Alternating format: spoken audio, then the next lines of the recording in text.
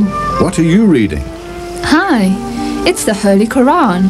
But isn't the Quran only for Muslims? Not at all. Its teachings are addressed to all humanity, from heads of state to everyday people like us. What does it teach us? It's a book of life for life. No thinking person should pass through life without it. Where can I get a copy? From the IPCI, 124 Queen Street, Durban.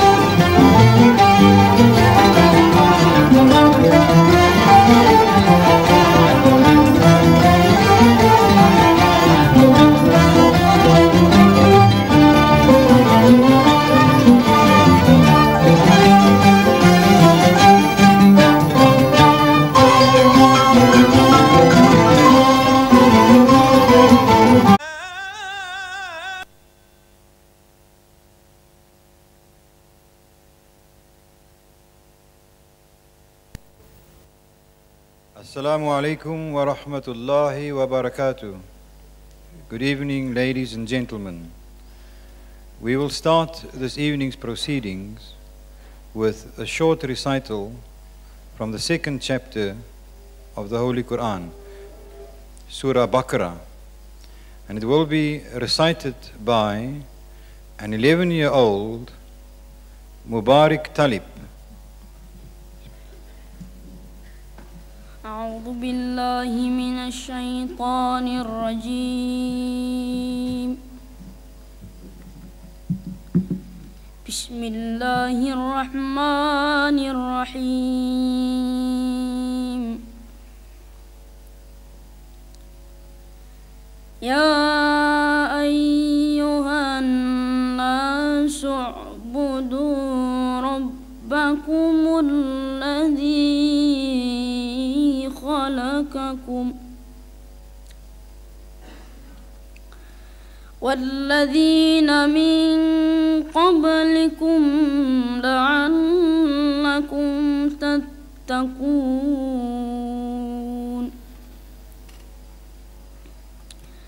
الذي جعل لكم الأرض فراشا والسماء بناء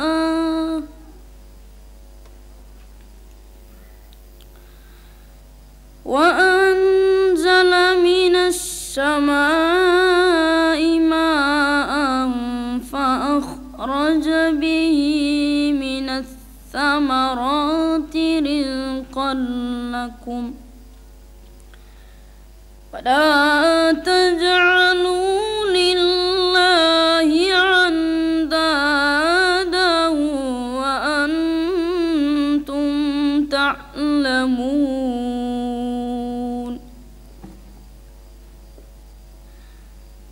وإن كنتم في ريب مما نزلنا على عبدنا فأتوا بسورة من مثله ودعوا شهداءكم من دون الله إن كنتم صادقين فإن لم تفعلوا ولن تفعلوا فاتقوا النار التي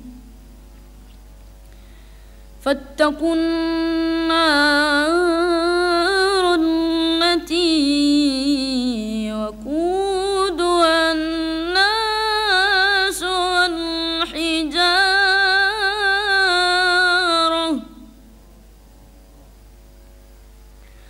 أعدت للكافرين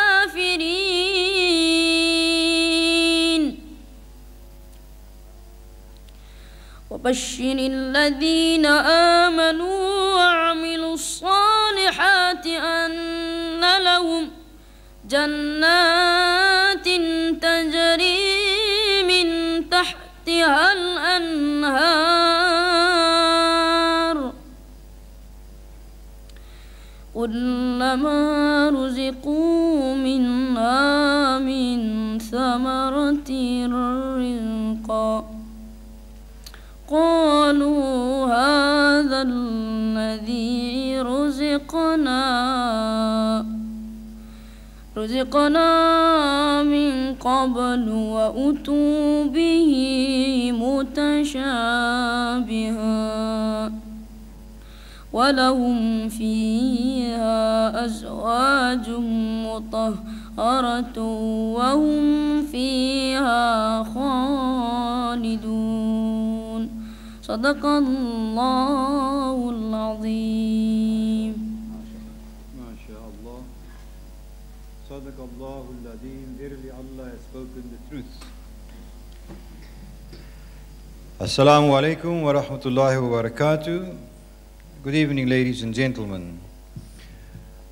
I doubt whether Ahmed Deedat really needs any introduction. But what I would like to say is that we are perhaps fortunate to have Brother Ahmed Deedat with us so soon after an extensive tour of the Arab countries. And we did not want to lose or miss the opportunity. And that is why we grabbed him for the Peninsula tour. And we really arranged it over a very few days. Nevertheless, the fact that the tour here was arranged over a few days, in no ways will it detract from the quality of the lecture. I think it will even be better. Ahmed Deedat has been lecturing on these topics for many years.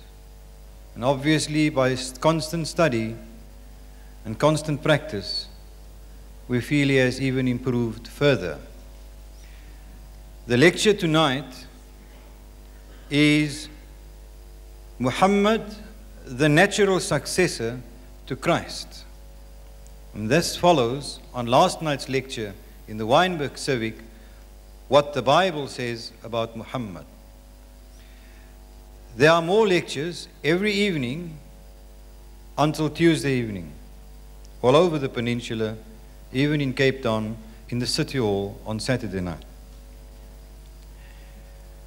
After the lecture, there will be question time. And people tend to forget my request for the manner in which the questions should be conducted, so I won't mention it now. When question time comes, I will then ask you to obey certain basic rules. Brothers and sisters, ladies and gentlemen, Brother Ahmed Deedat.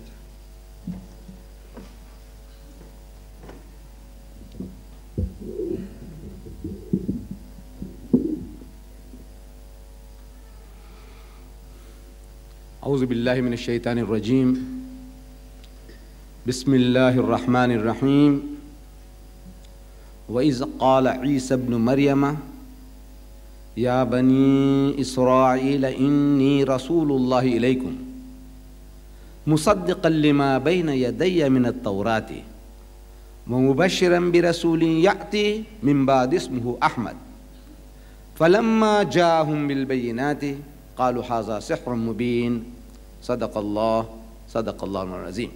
Mr. Chairman and my dear brothers and sisters, the subject of this evening's talk, Muhammad, peace be upon him, the natural successor to Christ, peace be upon him,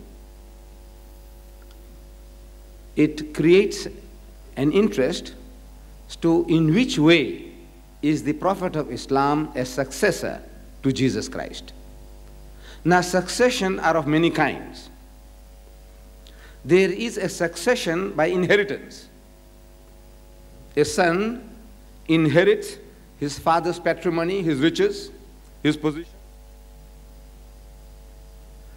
The king, on his demise, passes over that honor to the prince, who becomes a king in turn. That is by heritage. One succeeds another. Then we have in countries like the United States, Britain, and in a way South Africa, where they have succession of rulership by election. And there is another succession by selection. There is another succession by appointment. You know, a man appoints a manager, and if he's not satisfied, he changes him for another manager. He appoints a person. Now, how does one prophet succeed another? One messenger of God succeed another messenger of God. None of these methods are employed. It is Allah Bari Ta'ala, God Almighty Himself. He chooses His messengers, and He uses His own standards. His standards are not our standards. We might find fault, according to our limited understanding. Moses, the holy prophet Moses, God chose him, and you know, he was a stutterer. He used to stutter. Then he had killed an Egyptian. He was a fugitive from justice, and God chose him. He said, now why did he go and choose a man like that? Jesus Christ, he couldn't even show his father because he was born miraculously. And because of that, insinuations were hurled at Mary, his mother, and at him. So why did God go and choose a person like that? Muhammad sallallahu alaihi wasallam, a poor shepherd lad, looking after his uncle Abu Talib's goats, up to the age of 40, except for the fact that his people respected him. Before the age of 40, had he died, we would never have heard of his name. Because it was after the age of 40 that Allah Bari Ta'ala chooses him, appoints him as his messenger. So, prophethood is bestowed by God Almighty according to His own wisdom and knowledge. Now, in the ayah that I have read to you from the Holy Quran, in this ayah, Allah Bari Ta'ala tells us that Hazrat Isa alayhi salam, Jesus Christ, he had foretold the coming of our Nabi Kareem sallallahu alaihi wasallam. There was a prophecy. Last night we were dealing with the prophecy from the words of Hazrat Musa alayhi salam, that God Almighty inspired him to speak about a prophet like himself, like unto thee, like you, like Moses. We were dealing with that last night. Tonight we are going to deal with the words of Jesus Christ himself. Now, what did he have to say about the coming of our Nabi Kareem sallallahu alaihi wasallam? And in this, the verse that I have read to you, I read to you from Surah Saf, chapter 61, verse 6. Last night I explained to my brothers and sisters that how to find these verses in the Quran. If you have a translation, most especially the one by Abdullah Yusuf Ali, you see, it has a very comprehensive index. Unlike other translations, this index is so comprehensive, and anything that you want to know in the Quran, you open the index and you browse through, and everything is on your fingertips. Like I said, this is from Surah Saf. You want to know where is Surah Saf in this encyclopedia of about 2,000 pages. Where are you going to find it? So open the index and you find under S, Saf, S-A-F-F, Saf. And it will tell you chapter 61. So very easy to find 61 because 61, 62 is all written on the top of the page. Then another way you can find what I'm talking about is, now look, this is a prophecy made by Hazrat Isa alayhi salam, Jesus Christ. So you open J, under J in the index, and you look for Jesus. And you'll find under the subject Jesus, about the last item in the list, it says, prophesied Ahmad. That's another name for our Nabi Kareem sallallahu alaihi wasallam. Prophesied Ahmad means he foretold about the coming of our Nabi Kareem sallallahu alaihi wasallam. Chapter 61, verse 6. So you found it again. How to find it? Very easily in this book. Then you want to look another way you can still find this subject in this Quran. You'll open under M, Muhammad sallallahu alaihi wasallam. Everything dealing with our Nabi Karim, Muhammad, Muhammad, Muhammad. So you'll come, you'll see there, foretold by Jesus. So you'll find it under Surah Saf, you'll find it under the heading Jesus, you'll find it under the heading Muhammad. Foretold by Jesus, chapter 61, verse 6. Foretold by Moses, chapter 46, verse 10. Easy. You want to know about marriage, about divorce, about heaven, about hell. What do you want to know? Everything on your fingertips. And I say that every Muslim and non-Muslim must have this book. You owe it to yourself. And it is so cheap. It is the cheapest book that you can buy on earth today. An encyclopedia of 2,000 pages, 7 rands 50 or 2 for 10 rands. You can join forces with a brother of yours, 2 for 10 rands, 5 rands each. There is not another book on earth, 2,000 pages you can buy today for that price. And if you can't afford it, Muslims as well as non-Muslims, please write to me and tell me why I should give you one for nothing. That's all. We don't want to know your bank balance, and we don't know how you squander your money. That's not our business. You just write and tell us, look, my name is so-and-so, and look, I can't afford it. That's all. You can't afford it, you'll get one for nothing. Poster from Durban, inshallah. My addresses are there. Every booklet that you have got, the address is there. Every pamphlet that you received, the address is there. So now in this verse that I read to you, from Surah Saf, chapter 61, verse 6, Allah says, وَإِذْ قَالَ عِيسَى ابْنُ مَرْيَمَ, and behold, Jesus, the son of Mary, said, Ya Bani Isra'ila, so, O children of Israel, speaking to the Jews, his own people, Inni Rasulullah ilaykum. So most certainly, I am the messenger of God sent to you, Jews. For the Jews. He came for the Jews. That's what he says. Inni Rasulullah ilaykum. Musaddiqan lima bayna yadayya min at-Tawrati. Confirming the revelation which came before me in the Torah. Torah in Hebrew, Tawrat in Arabic, which are the revelation that was given to Hazrat Musa alayhi salam. Confirming the revelation which came before me in the Torah. وَمُبَشِّرًا بِرَسُولٍ يَأْتِي مِنْ بَعْدِ اسْمُهُ أَحْمَدٍ, and giving glad tidings, good news, of a messenger to come after me, whose name shall be Ahmad, which is another name for Muhammad sallallahu alaihi wasallam. فَلَمَّا جَاهُمْ بِالْبَيِّنَاتِ, but when he came with clear-cut evidence, قَالُوا هَذَا سِحْرٌ مُبِينٌ, they say this is evidence, sorcery, magic, trickery. This is the sickness of man. When a man of God comes along, he presents his credentials, his life, his message. These are the credentials. When they are presented, they say, well, this man is like Jesus Christ. They talk about him in the Bible, that he is casting out devils with shaitan's help, Beelzebub. This is the insinuation, the allegation they made against him in the book, that this shaitan is helping him to do his miracles. So this is man, this is magic, this is trickery, this is forgery, and so on. But now we are going to analyze this verse tonight. And we will find, alhamdulillah, that each and every phrase stands true to history, stands true to whatever the Christians or the Jews in the records which is mentioned. There is no way out for them. We start. Number 1, he says, Ya Bani Isra'ila, says, O children of Israel, O Jews, Inni Rasulullah ilaykum, I am the messenger of God sent to you, the Jews. Is that true or false? When we may say this, the Christian will say, no, this is false. He came for the whole of mankind. We say, let us have a look at your book.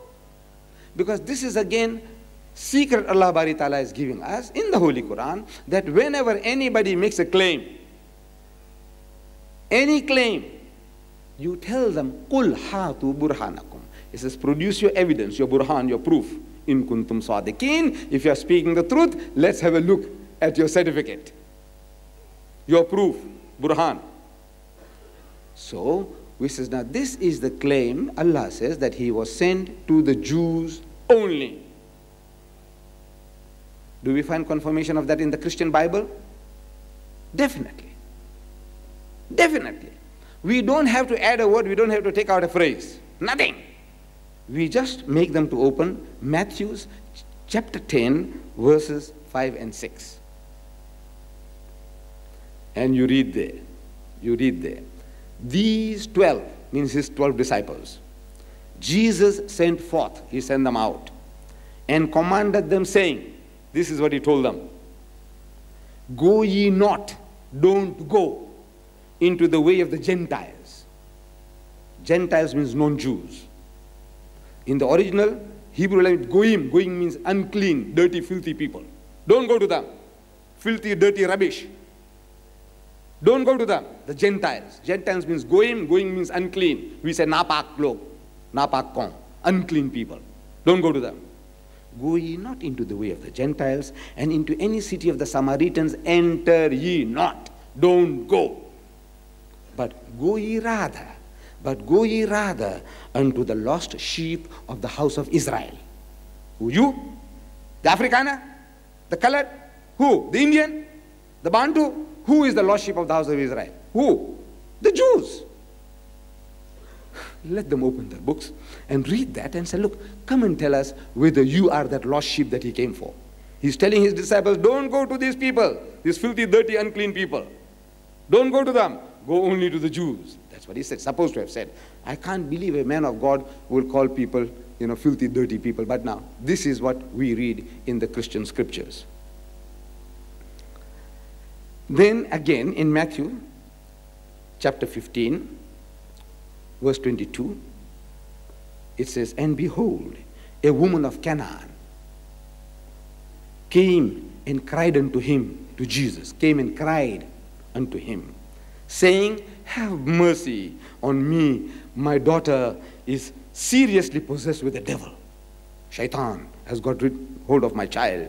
Have mercy on me, heal my child. A woman of Canaan, not a Jew, a non-Jew, a Gentile. But he answered her not a word.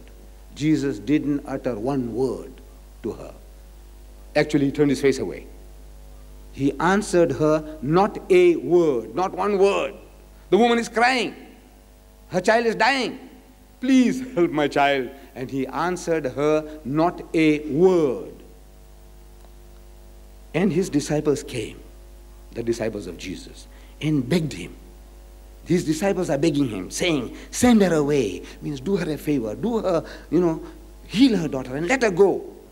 For she cried after us. She won't let us go. She's holding on to us. But he answered and said, now Jesus says, but he answered and said, I am not sent but unto the lost sheep of the house of Israel. You, the Afrikaner, you colored, you Indian, you Bantu, who? You are the lost sheep of the house of Israel, the Jews. Look, this, he said, I am not sent. I don't know. How can I make it simpler? Whether this English, whether people understand or not, at the end of the lecture, I find people come forward as if they haven't heard a word. It's type of an intoxication that takes over, possesses certain of our brethren. Intoxication, not alcohol. It's another type of intoxication. The man is listening and says, look, you must come and tell me that this is not so in my Bible. It is not there. That's all. That you are lying. Expose me to the public. He said, I am not sent but unto the lost sheep of the house of Israel. Matthew chapter 15, verse 24. Check it up in your own Bibles. In Afrikaans, in English, in Zulu. Any language that you can read, open and see. I am not sent but unto the lost sheep of the house of Israel. But she came and knelt before him. Still, drowning woman clutching at straws. The life of her child is at stake. And she knows that this man has got mysterious powers. He can heal. So she begs to him. The other Bible says she worshipped him like a god. But she came and knelt before him, saying, Lord, help me. But he answered and said, Jesus answered and said, it is not fair, it is not meet, it is not fitting to take the children's bread and give it to the dogs. Take the children's bread means the blessing, spiritual blessings God for his own children, for the Jews, and give it to the dogs. It is not fitting, he says. It is not meet, it's not fitting, it's not fair. to give my children bread and give it to dogs. Who dogs? Not those dogs with 4 legs, canines. No, no, no. Human dogs. This is what the Bible records. Matthew chapter 15, verse 26. Then he calls the non-Jews dogs and pigs. Made by his Father. The Father in heaven made us all. But this Son of the Father, as the Christians say, he says, give not that which is holy unto dogs. The holy things, the spiritual blessings, the message of God, don't give it to dogs. And neither cast your pearls before swine. Dogs and pigs, swines. Don't give it to dogs, and your pearls, spiritual blessing, don't give it to the swines. Lest they trample them under their feet and turn again and rend you, attack you, tear you to pieces. Don't give it to the dogs and pigs. Matthew chapter 7, verse 6. This is what the Christian book records. You see, it seems very harsh, very hard when I'm talking. But I said, look, these are not my words. I didn't call people dogs and pigs. This is your record. I'm only reading what is written there. You must tell me that I'm lying. Expose my lies to the people. I said, look, this guy's lying. There's no such thing in my book. I open it for you, the book that you're holding under your arm. And they always have it under their arm. I said, bring that book, the one you have under your arm, not this one that I have got on the table. And I'll show it to you in that book. And invectives, abuses against the elders of his people. He calls them, ye generation of vipers, you snakes, ye whited sepulchres, ye wicked and adulterous generations, the haram khor qawm, ye hypocrites, ye munafiqs. This is all in the book. This is how he addressed the learned men of his people, the learned men of Israel. This is all according to the Christian scriptures. He did not even spare his own mother. According to this book, he calls his mother woman, woman, as if there was no word mother in his language. Look, this is what the Bible says. It says, woman, what have I to do with thee? My time is not yet. Another occasion, he had become world famous, great orator like Billy Graham, or like Ahmed Deedat, something better than that. And he's lecturing from place to place, like last night I was somewhere. I can't even remember the names. Tonight I'm here, tomorrow night somewhere else, and next night somewhere else. And imagine, my mother and my brothers are looking for me, this great Ahmed Deedat. And they eventually corner me somewhere, they get me. So they send a message. My mother is too shabbily dressed to come in front of you all. So she sends a message. He said, look, your mother and your brothers are waiting outside for you. When you're finished, please, give them some little attention. So somebody comes and whispers in his ears. He says, you know, your mother and your brothers are waiting outside for you. When you're finished, you can attend to them. So he blurts out, according to the scripture. So who is my mother and who are my brethren? Who is my mother and who are my brethren? He said, this is my mother and these are my brethren. The people who went and sold him for a few miserable pieces of silver. The other guy cursed, abused, and swore him. They all left him in the lurch when he was most in need. He said, this is my mother and these are my brethren. I'm asking, if you were that mother, if you were that mother, carried him for 9 months, breastfed him for 2 years, and all the insults you bore for him, and now your great Billy Graham, your great Ahmed Deedat says, who is my mother and who am my brother? Befitting a man of God? So this is what the scriptures record. But when I say, now you are making a mockery of our religion, I say, look, this is what your book says. Tell me now how you account for this behavior of a mighty messenger of God. The Holy Quran, the Holy Prophet Muhammad comes to the rescue. He comes to the rescue. In Surah Maryam, chapter 19, verse 32, Allah makes our Nabi to say about Jesus Christ. He said, وَبَرَّمْ بِوَالِدَتِي, and he has made me kind to my mother. وَجَعَلَنِي وَلَمْ يَجْعَلْنِي جَبَّارًا شَقِيًّا, and he has not made me overbearing or miserable, insulting people. No. This is what the Quran, the Holy Prophet Muhammad comes along to rescue Jesus Christ and his mother from the calumnies of his enemies. These are not friends talking. No decent man will treat his mother like that. He said, Jesus said, he said, honor your father and your mother, and whosoever dishonoreth his father or his mother, let him die the death. Kill the rubbish. And you expect him to behave like that? He's telling you, you must respect your father and your mother. And if you disrespect, it's like, kill him. The rubbish. So the swine, kill him. This is what he said, kill the fellow. He deserves to death. And yet, we find record that he is blurting out things, hurting the elders of his people, hurting his own mother. The Quran says no, he never did any such thing. He was kind to his mother and not overbearing or miserable. The verse continues.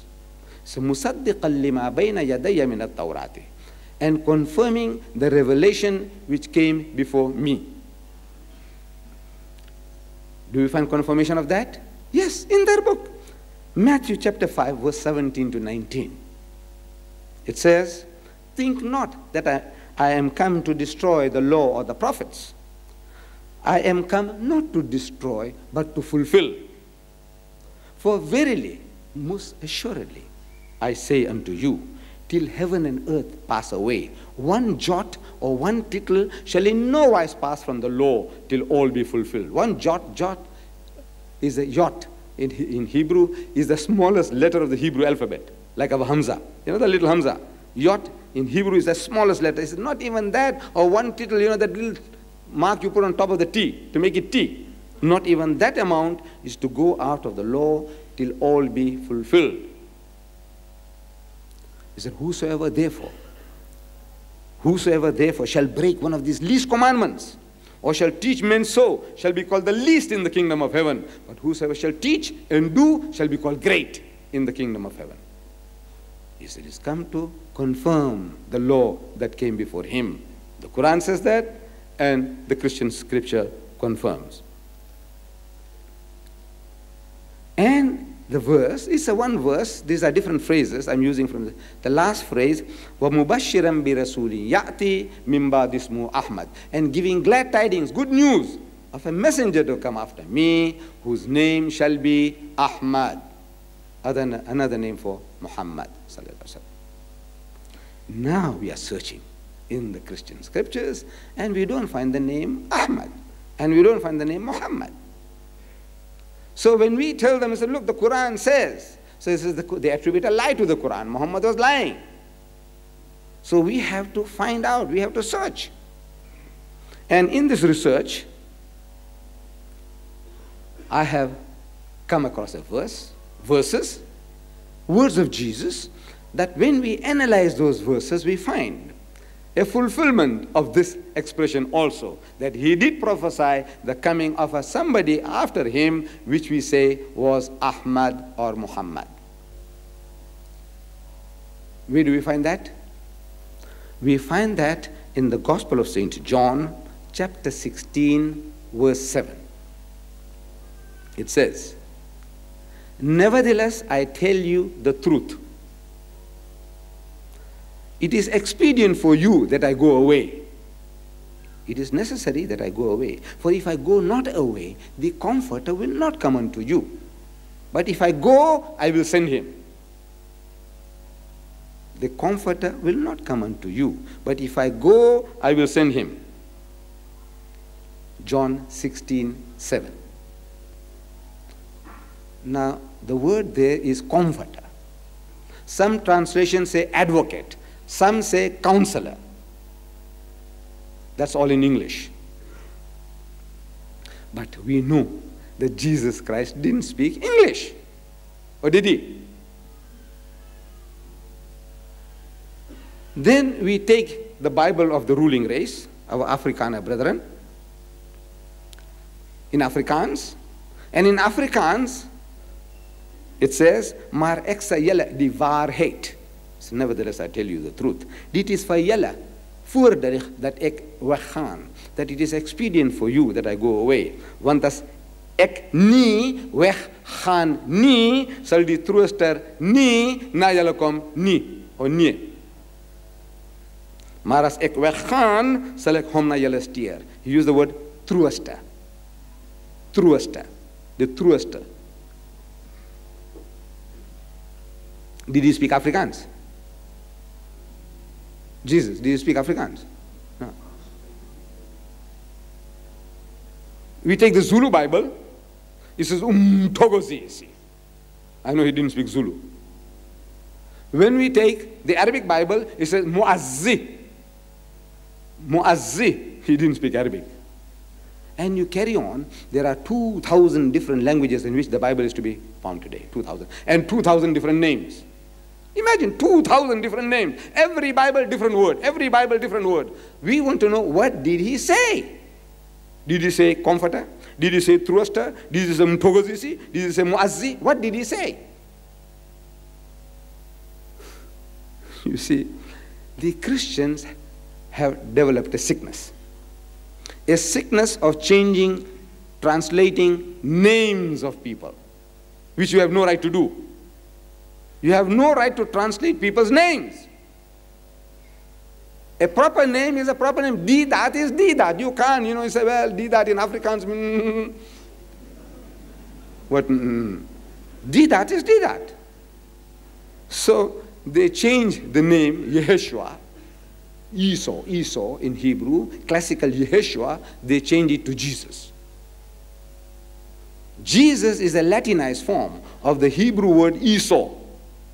You see, Jesus in his second coming, if he comes and if people recognize him, I say, shout, Jesus, Jesus. I say, he won't even turn to look at you because he never heard the word Jesus in his life. He never heard the word Jesus. He said, Christ, Christ. I said, look, he'll never turn to look at you because he never heard the word Christ in his life. These are translations. He said, I am the Messiah, translated Christ, coming from the Greek word Christos. He never heard the word. This is later on. This is what people did to his name. So they call him Jesus. He never heard it.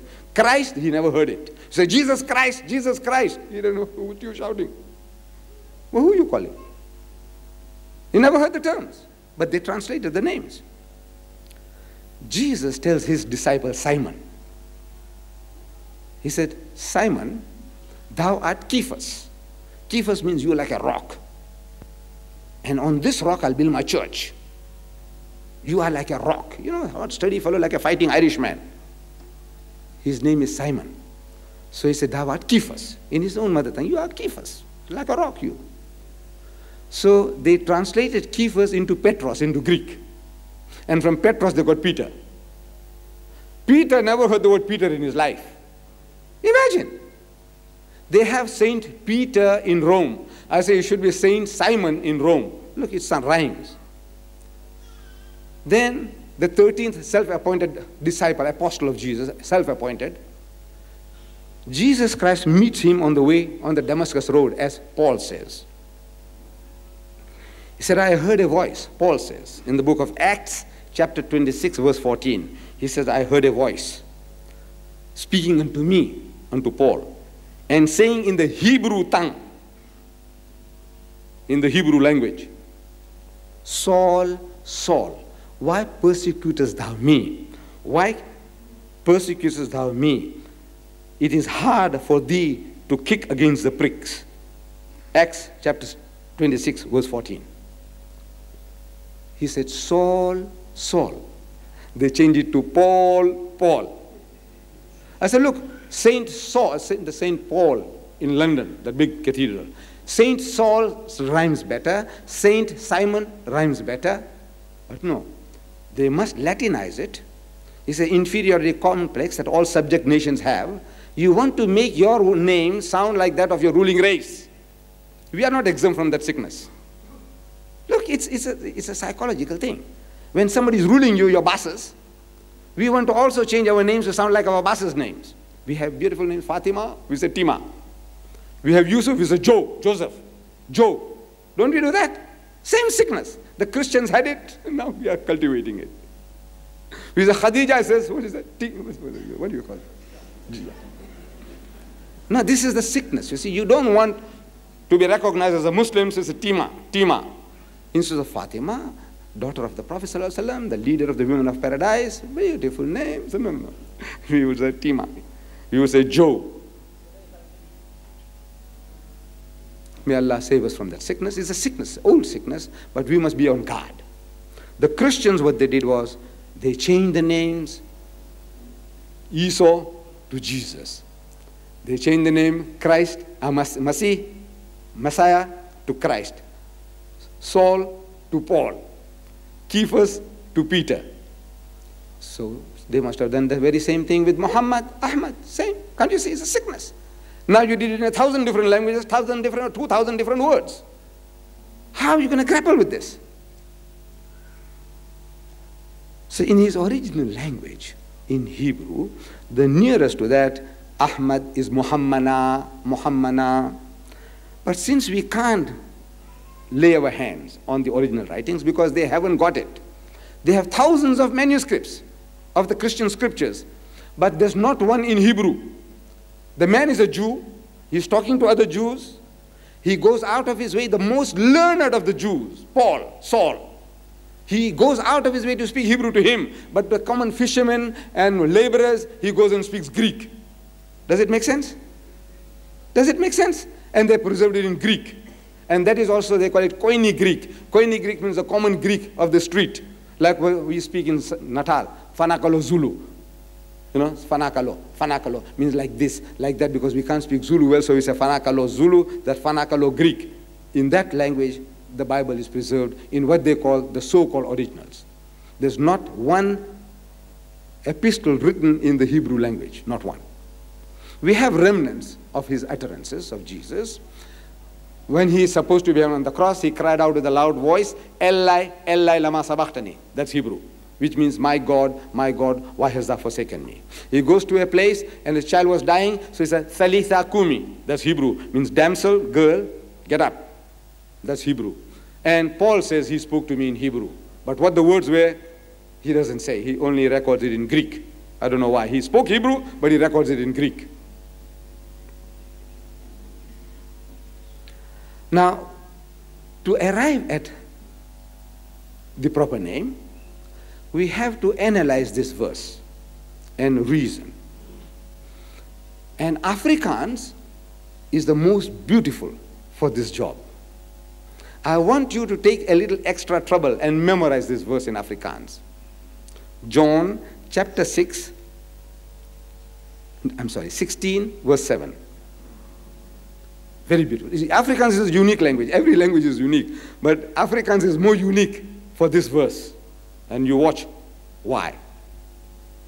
Sê maar ek sê julle die waarheid. Dit is vir julle voordelig dat ek weggaan.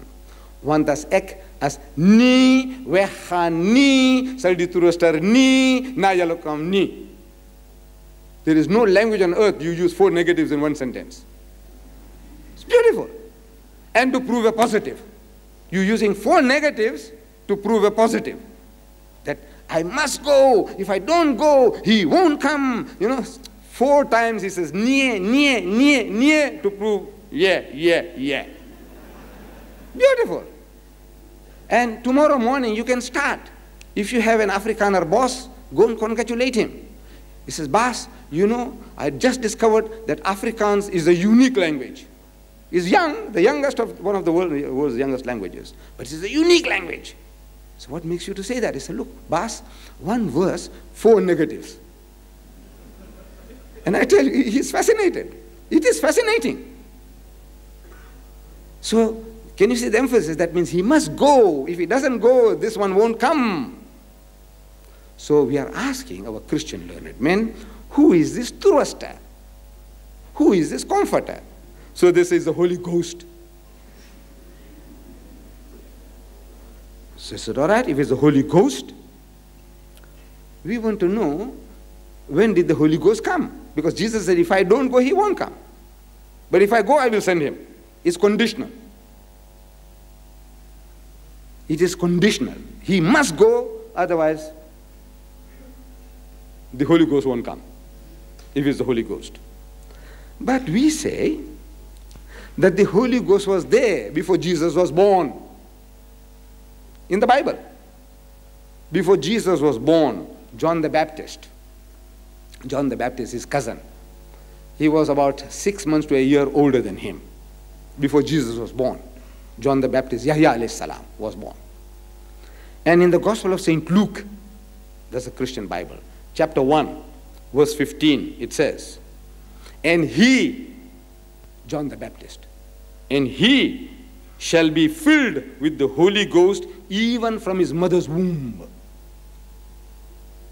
John the Baptist had the Holy Ghost from his mother's womb. Before he was born, it was with him inside his mother's stomach. What else does it mean? Even from his mother's womb, the Holy Ghost was with him. Is it true or false? Ask them, is it true or false? If it says false, throw the book away. If it's true, that means he had it. From when? Before he was born. Before he was circumcised, he had the Holy Ghost with him. So it had nothing to do with Jesus going away. He said, if I don't go, he won't come. But if I go, I will send him. But this Holy Ghost was before he was born. It was going around in woman's stomach, with the little infant child. She was carrying him around. The Holy Ghost was inside with John the Baptist, according to the Bible. Number 2. That was number 1. The Holy Ghost was with John from his mother's womb. Number 2. Luke chapter 1, verse 41. And Elizabeth was filled with the Holy Ghost. His mother was filled with the Holy Ghost. Was she filled? Must be. The Bible says so. So it was not dependent upon Jesus going away. It was there. Number 3. The Holy Ghost was helping Jesus all along. In Matthew chapter 12, verse 28, Jesus says, but if I cast out devils by the Spirit of God, that's the Holy Ghost, then the kingdom of God is come unto you. So he was doing all the job with the help of the Holy Ghost. So it was not conditional that he must go before Holy Ghost can come. It was helping him in his ministry. Number 4. It was also helping his disciples. When he sent them out on the mission of preaching and healing, Jesus told them, assured them. He said, for it is not ye that speak. When you go and speak to people, it's not you, but the Holy Ghost in you that's going to speak. So they had the Holy Ghost when they went out on the mission of preaching and healing. It was not conditional that he must go, otherwise he won't come. Number 5. Before Jesus departed, he says to his disciples, and Jesus saith unto them, receive ye the Holy Ghost. Receive means take it. So I'm asking, when he said receive, did they receive or didn't they? I said, look, here's 10 down note. Take it. I'm playing fools with you, or I mean it. Can you see? If he said receive, did they receive or didn't they? This was long before he departed. But now he's talking about the Comforter. If I don't go, he won't come. But if I go, I will send him. So it is not the Holy Ghost. Common sense. You don't have to be very clever. You don't have to be philosophical. This is black and white evidence from the Bible. I hope you are listening. I'm quoting. Everything I have quoted. Chapter and verse, chapter and verse, chapter and verse. If you want to refresh your memory, at question time, ask me, I will give you the reference again. So you can open up. If you can't open fast enough now.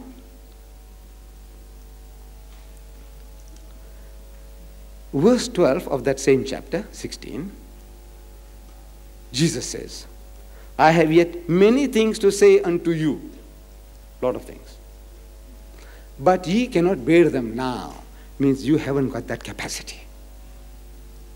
I have a lot of things. I can give you a solution to all your problems till doomsday, Yawmul Qiyamah. But I can't tell you because you haven't got the capacity. You haven't got the brains. You haven't got the faith. It's not me. It's you. The trouble is with you. He's telling his disciples. And the truth of that statement, that you haven't got that capacity, you cannot bear them now, is writ large in the Christian scriptures. Matthew chapter 8 verse 26. He tells them, ye of little faith. You got no faith. Be iman.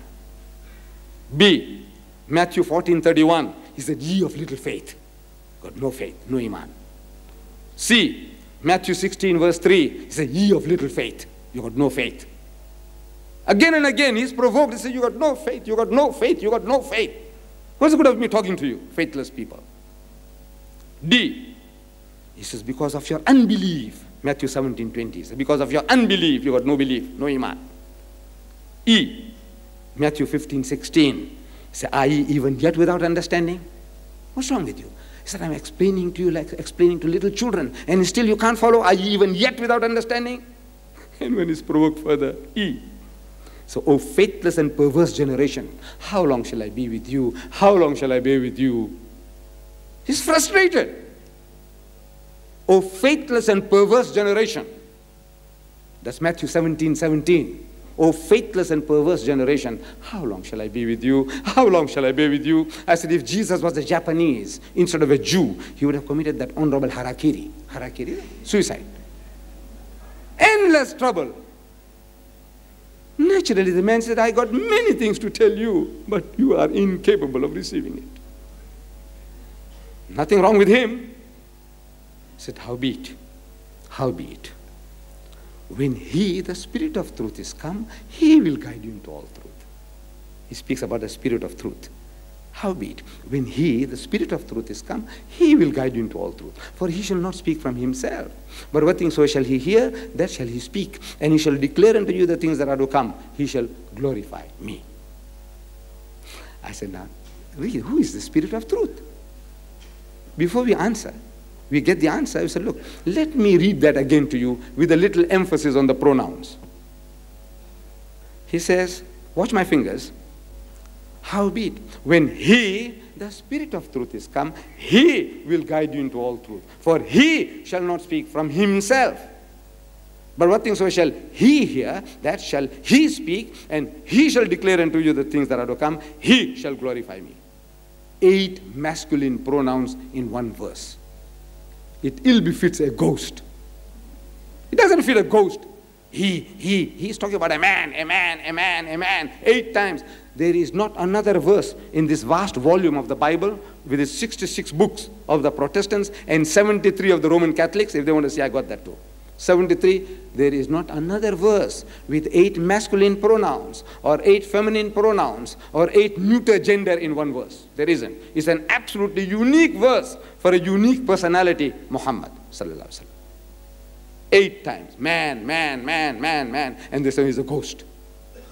This must be a ghost. You know, the Christians in India, in Pakistan, when the Muslims started talking about this, they changed in the Arabic translation, they translate the he to she. So you can't say Muhammad is a she, can you? You know, I don't know what they'll do with the Afrikaans Bible very soon. Same thing is going to happen, I'm telling you. If you start talking about hey in Afrikaans is hey. What do you say for woman in Africa? Say. They'll change it to say. Then you said, now you can't say Muhammad is say. Can you say that? No, it's very difficult to keep pace with them. Ingenious. Highly ingenious. However, I said, now let's analyze this. The Christians say it is the Holy Ghost. So they say, is Muhammad a ghost? I said, look, in the Greek language, there is no such word as ghost. The word there in the Greek is pneuma. Pneuma, wherever it suits them, they translate as spirit. Wherever they find they'll get into difficulty, they translate it as ghost. So when they say the Comforter, which is the Holy Spirit, they say the Comforter, which is the Holy Ghost. So now you can't say Muhammad is the ghost. Can you see? So you are discounted. I says, you know, making fish of one and fowl of the other. It's just when it suits you, the way you go around. I says, you know, this same John, is the Gospel of St. John, chapter 16, verse 7 to 13. The same John, in the first epistle of John, chapter 4, verse 1, he says, Beloved, believe not every spirit, but try the spirits whether they are of God. For many false prophets have gone out into the world. So the false prophet is a false spirit, a true prophet is a true spirit. He is using the word prophet synonymous with spirit. I'm not doing it. He says, Beloved, believe not every spirit, but try the spirits whether they are of God. Because many false prophets have gone out into the world. So the false prophets, false spirit, true prophet, true spirit. And this is the title of our Nabi. An-Nabi as-Sadiqul Wa'dul Ameen. Is Sadiqul Wa'd, one who is true to his promise. Al-Ameen, the truthful, the true spirit, the true prophet. If you go for Hajj, Allah take you one day, on his tomb there is a beautiful metal calligraphy which says, La ilaha illallah al-malikul haqqul mubin Muhammadur Rasulullah as-Sadiqul Wa'dul Ameen. This is what the unbelievers, the pagans, this is the title they gave him. As-Sadiqul Wa'd, one who is true to his word. Al-Ameen, the truthful. As-Sadiqul Wa'dul Ameen. And the same John continues. He said, the Spirit, means the prophet that confesseth that Jesus is the Christ, is of God. Look, he's telling you that the Spirit, the prophet who said that Jesus is the Christ, is of God. What does our Nabi say? Look, he's made 1,000 million Muslims today to believe that Jesus is the Christ, he is the Messiah. Have we got another Messiah? Have we got another Messiah? No, there is only one Messiah, Isa Messiah, Jesus Christ.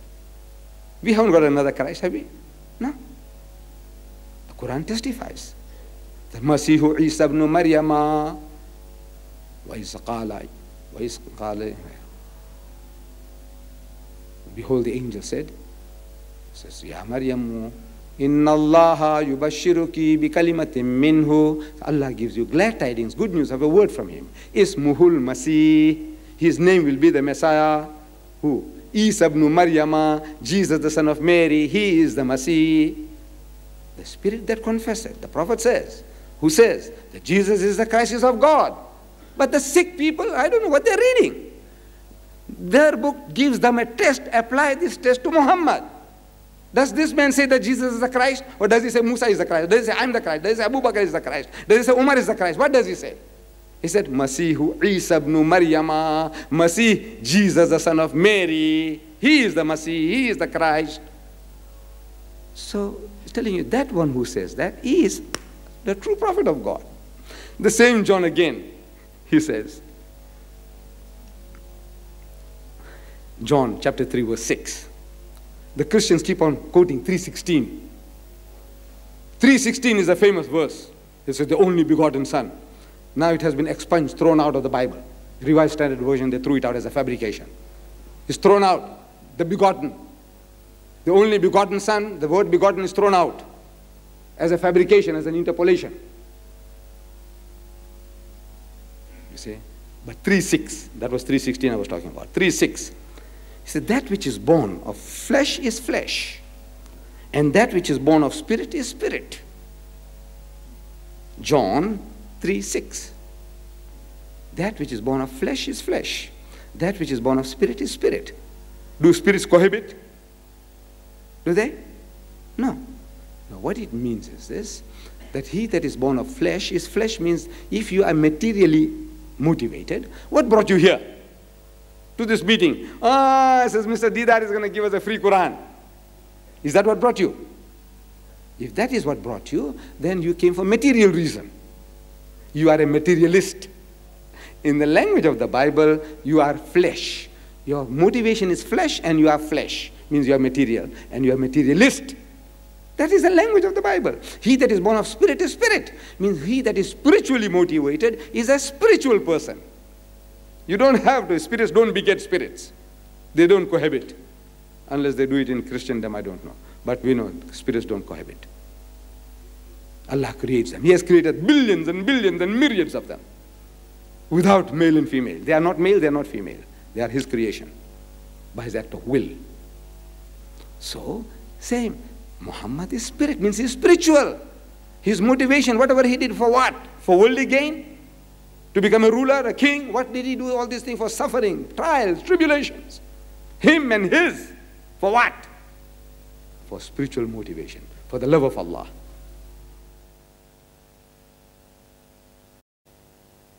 He's done doing it for the love of Allah. He's a spiritual person. Not worldly motivated. That's what they're talking about. And he, that person, will guide you into all truth. I'm saying that, look, I have yet many things to say. Many is more than one.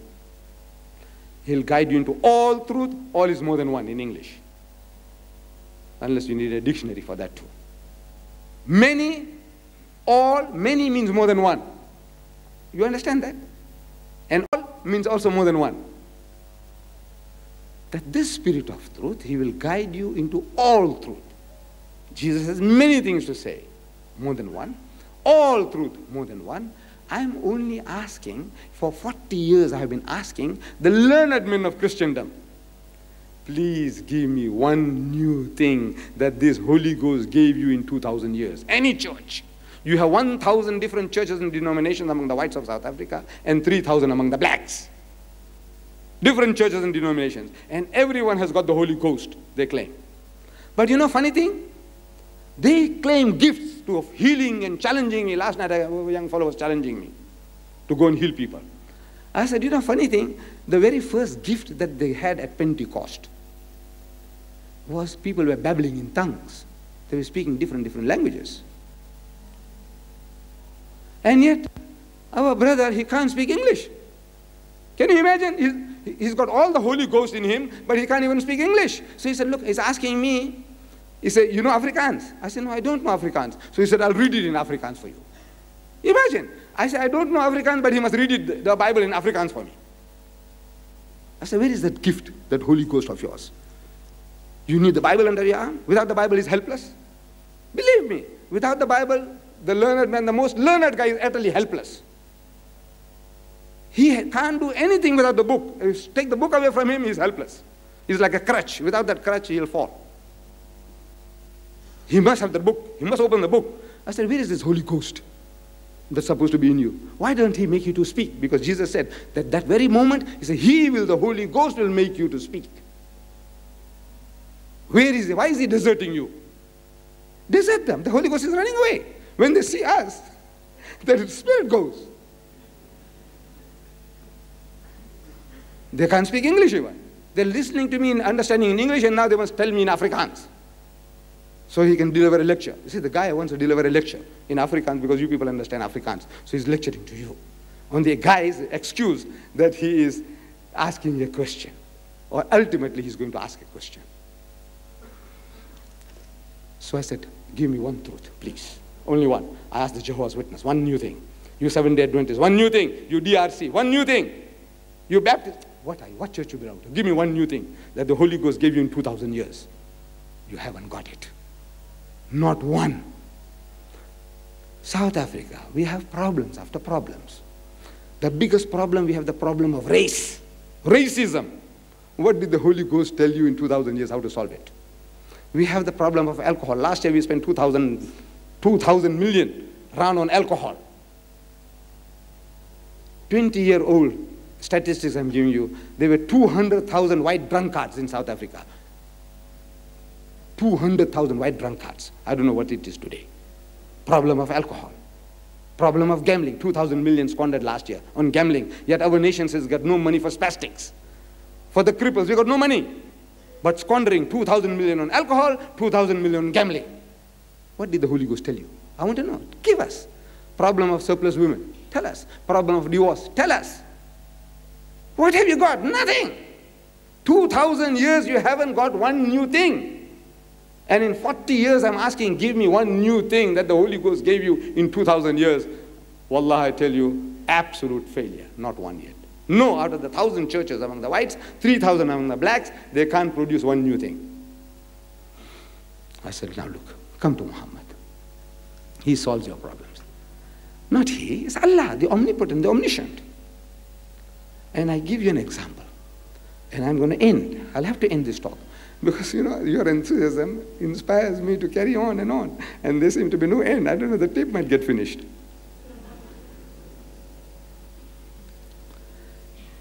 See, there was a problem in Swaziland. The late King Pbuh, when he was alive, his oldest wife died. His wife died. The queen, she died. And there was a controversy in Swaziland that how long is a man to wait before getting remarried? See, his wife died. So this was the problem in Swaziland. How long must a man wait before getting remarried? And very soon that problem changed because he had another 8 wives. So it was not a problem. So one old lady died, he's got another 8 young ones. So there was no problem really. So it changed to how long is a woman to wait if her husband died. See, so that is the problem now. The first problem was how long is a man to wait. But there's no problem because they got 8 lined up, still there. Now, suppose the man died, how long is the woman to wait? So, controversy in Swaziland. The Assemblies of God, and the Jehovah's Witnesses, and the Seventh-day Adventists, and the Roman Catholics, and the Lutherans, you name them, they all have them there too. What we have in South Africa, they have same proportion, they have them there. So everybody is arguing, debating. So the king says, no, I want you to call up a synod, religious gathering. Get all these guys together, and I want you people to thrash it out. Discuss it in public and come to a conclusion. How long is a woman to wait before she can remarry after the death of her husband? And I was also called from Durban.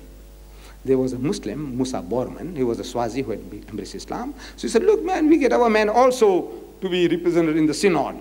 So the king said, okay. So they called me over, so I went down. And in the king's crawl, we sat in the grass from 7 o'clock in the morning. No breakfast, no lunch. And the synod started. Synod. So one church member comes along and he makes a point. You know, how long is a woman to wait? He says maybe 3 months. So everybody says, hooray. He makes a point. He makes his case. Everybody says, hooray. Yeah, yeah.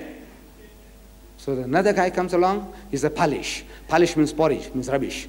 What he said is rubbish. Now he makes his point. 6 months. So everybody says, hooray, hooray.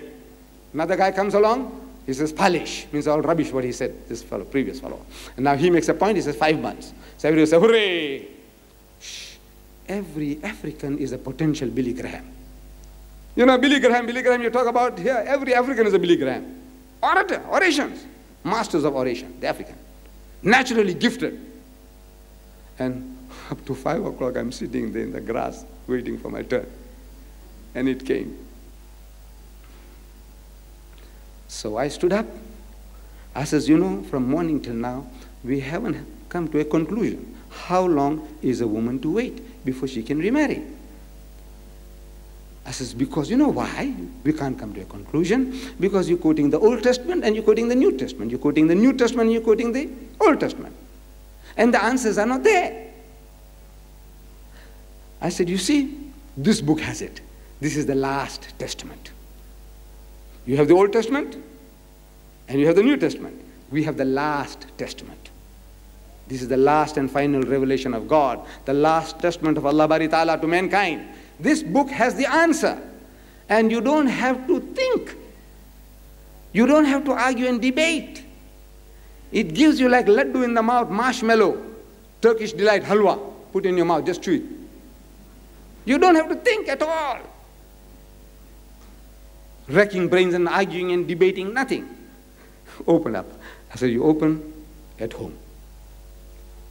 Now, in your Quran, when you have this, if you have this, you must get it. If you have one, Yusuf Ali's, all the Qurans are the same. What the difference might be is, this is a new binding, new paper, you know, better paper, more compact. But otherwise, if you have a Yusuf Ali translation, page for page is the same. So you open the index, and you look for iddat. After divorce, it will tell you. Chapter so-and-so, verse so-and-so. Iddat, after demise, chapter so-and-so, chapter 2, verse 234.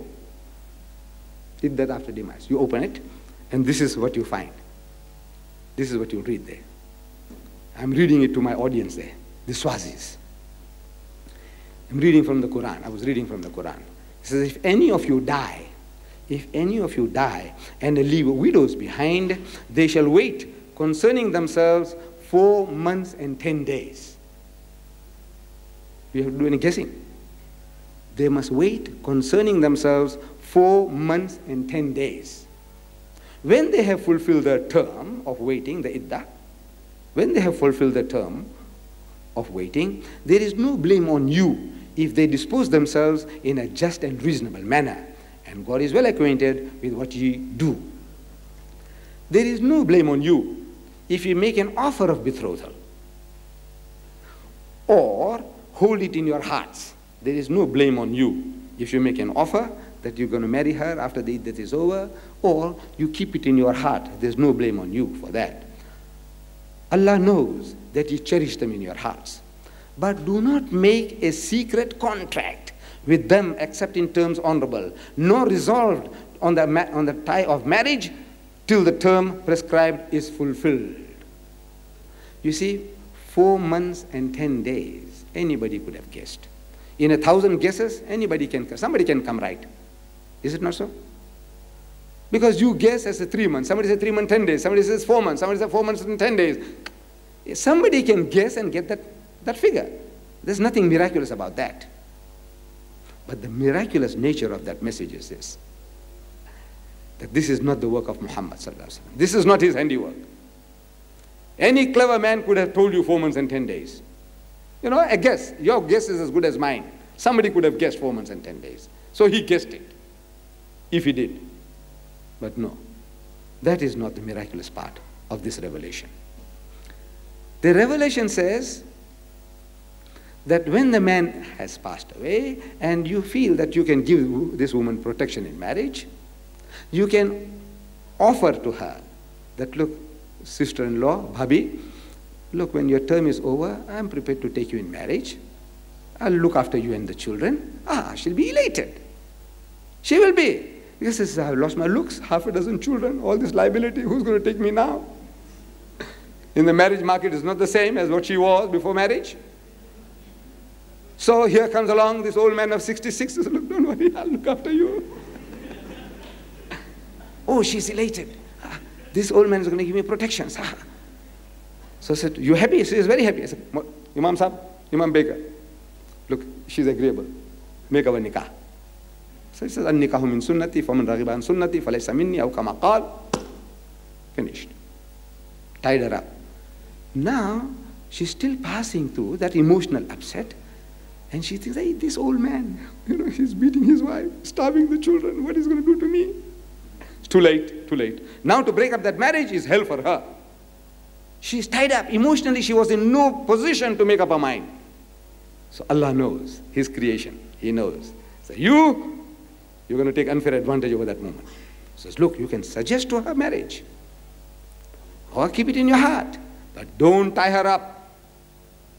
No marriage contract until 4 months and 10 days are over. By that time, the woman has chance to think and to see. Says, no, I can do without, marriage for some time, and inshallah, some better man might come along and look after me and my children. She doesn't stampede getting caught. Now, who knows that?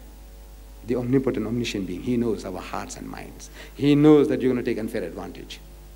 So I said, that is not the work of Muhammad sallallahu alaihi wasallam. Can you see? In every verse, every teaching of the Quran, when you analyze it, you say, this is not the work of man. This is not the work of man. This is not the work of man. With one verse, he killed 4 evils. One verse. There's not another religion on earth. No religion has succeeded to the extent that Islam has succeeded. One verse. So, Ya ayyuhalladhina amanu, so, O you who believe. O men of faith.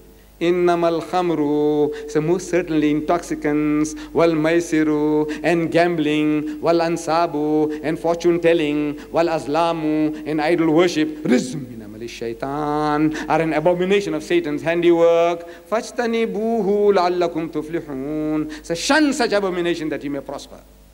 And we have prospered. Alhamdulillah, we have prospered. We have done very well. We Muslims. Our pound, shilling and pence have gone more further than anybody else. Simply because we heeded the warning. Don't drink and don't gamble. We don't say we are all angels, but as a people as a whole. Our 500 rands a month will go further than that of the Indian Hindu, or the Indian Christian, or the colored Christian, or anybody else. Your 500 rand a month will go further than his 500 rand a month. The white man, or the colored, or the Indian, or the African. Simply because your religion says, don't touch that stuff and don't gamble. لَعَلَّكُمْ تُفْلِحُونَ, that you may prosper. And we have prospered. Now, we must share this. My dear brothers and sisters, this is what we have to do. We are here for, is to share this goodness, this happiness. We want to change the environment. Because if we will not change the environment is going to change us. It's changing us. When you tie a horse to a donkey, the donkey doesn't bray. I'm sorry, the horse doesn't bray, but it lifts up its head like a donkey. And we are that donkey. We are lifting up our heads. We are trying to imitate the foreign culture. We are trying to behave like monkeys. We are trying to behave like donkeys when we are not made for that. So safety lies in changing the environment. And Allah Baris Ta'ala promises with us. He says, هُوَ الَّذِي أَرْسَلَ رَسُولَهُ بِالْهُدَى. He it is who has sent his messenger with guidance, وَدِينِ الْحَقِّ, and with the religion of truth, لِيُزْهِرَهُ عَلَى الدِّينِ كُلِّهِ, that it may prevail, overcome and supersede every other way of life. وَلَوْ كَرِهَ الْكَافِرُونَ. Now mind how much the unbeliever might not like it. And he repeats the same formula in the Quran again. So هو الذي أرسل رسوله بالهدى ودين الحق ليظهره على الدين كله ولو كره المشركون. Now man, the mushriks might not like it. The associators, people who associate other beings with Allah. Even Muhammad. Then again he repeats the same formula 3 times. And he says, وَكَفَى بِاللَّهِ شَهِيدًا. And enough is Allah as a witness to this fact that He's going to make His deen to prevail. With you or without you. Don't forget. Don't think Allah is dependent on you, on me.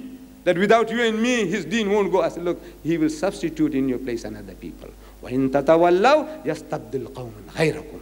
That if you do not fulfill your duties and obligations, this is His promise, His warning. He said, يَسْتَبْدِلْ قَوْمًا غَيْرَكُمْ. He will substitute in your place another people. ثُمَّ لَا يَكُونُ أَمْثَالَكُمْ. Then they won't be like you. They won't be like you. And it has happened again and again in history, and it can happen again. Allah has sent us here to this country for a purpose. Your forefathers were brought here against their will. They were brought here as slaves and sold to the white man as slaves. Therefore you carry the names today. Muhammad, Hendricks, Abdullah, Fisser, Dawood, Fenter. Where did you get all these from? Your slave masters. You didn't come here on your own free will. They brought you by force from your motherland in Indonesia, in Malaysia.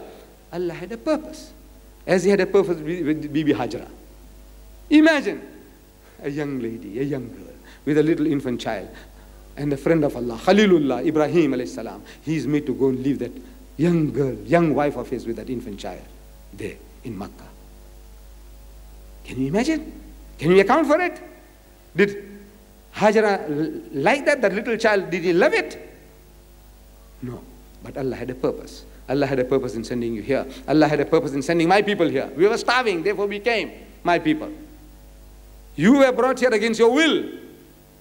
Allah had a purpose. Because today, no Malaysian can come to this country. No Indonesian can come to this country. No Pakistani can come to this country. You know that? No Indian can come to this country. You are here, you are here.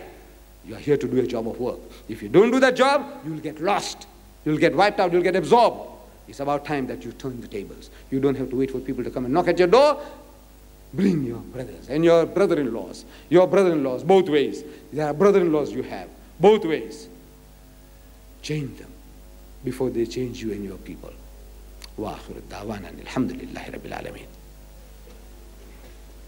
Thank you, Brother Ahmed. Before we start with the questions and obviously the answers, I'd just like to make mention of a few things. Number one, please do not forget that there are other lectures right up till Tuesday evening. The last one on Tuesday will be Is Jesus God? That will be in the Kensington Civic Centre. The one on Saturday evening will be in the City Hall, Crucifixion with an X or Crucifixion, C-T-I-O-N. Please take these pamphlets where they are put outside and spread it to your friends, your relatives and your neighbors on Saturday. On Saturday evening at the City Hall, the free booklet to be handed out there is Crucifixion with an X or Crucifixion, C-T-I-O-N. This will be distributed free on Saturday evening at the City Hall. Then tomorrow evening, because it's the closest one, it will be in the Retreat Civic Center, and the topic for tomorrow evening is Muhammad the Greatest. Then also, after the questions and answers, translations of the Quran by Allama Abdullah Yusuf Ali will be available here At 7.50 per copy, if you buy 2, it's 10 rands. Give it as a wedding gift. It is the cheapest. It will be the most appreciated. Tons of weddings, you don't know what to buy. You buy chandeliers, they break next week. You buy pots, they get stolen. Nobody steals Qur'an. See, he's scared, doesn't want to read it, you see. Give you the Qur'an, it's cheap. Then, about questions, I would like you to understand, please, that when a brother comes up with a question, he goes to the microphone at the back. He puts his question briefly, and he's entitled to get an answer. If you do not agree with the mannerisms of the brother, or if you do not agree with the question he put, please don't shout him down and please don't mock him. Every person is entitled to his question. And if there are more than one person, they can queue at the back. One condition, one question per person at a time. Don't give 3 questions in one breath. Give one question, and if there are people after you, go back at the end of the line and give your next question. Please, please, please, it is unpleasant for me to stop a person and say, sorry, you're giving a lecture, put your question, but I will do that. Put a question, please. It's over to you now for question time. Anybody who's got a question, please proceed to the microphone in the aisle on the far side.